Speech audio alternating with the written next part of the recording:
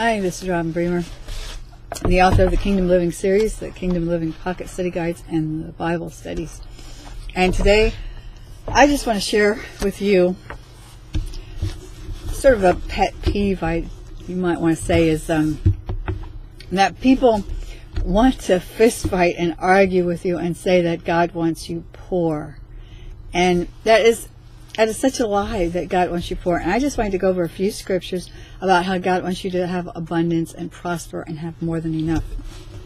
1 Kings 4:27, it says, there was no lack in their supply.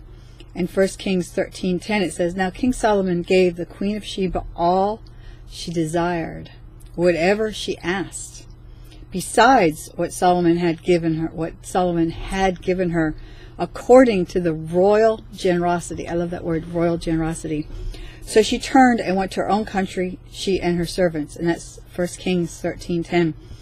And then 1 Kings 10:23 says, so King Solomon surpassed all the kings on the earth in riches and wisdom. I guess if you're going to keep your riches and gain more riches, you're going to have some wisdom. And then look at this one. This one's pretty cool. 1 Kings 29:25. So the Lord exalted Solomon exceedingly in the sight of all of Israel, and bestowed on him such royal majesty as had not been on any king before him in all of Israel. Wow. And you know what? Some people try to say, well, it's just spiritually. It's just spiritually. Because they weren't born again, so they could not receive anything spiritually. They were not born again people. It had to be physical. And then go on to 1 Chronicles 1:11-12.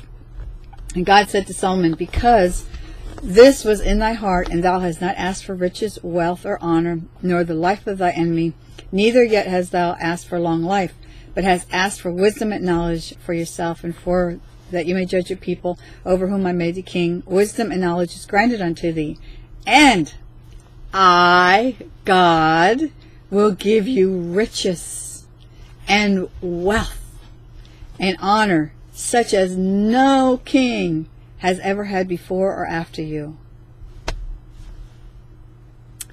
Right there, it shows that God is the one that gives it, and He wants you to prosper. He wants you to be rich. He wants you to have abundance so that you can give, and you can't outgive God. So you give and you get more, and you give and you get more, and you give and you get more.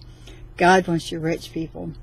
So get in the Word, eat, breathe, and sleep the Word. Get in the Word and find out what the Word of God says about prosperity and riches. He wants you to have it.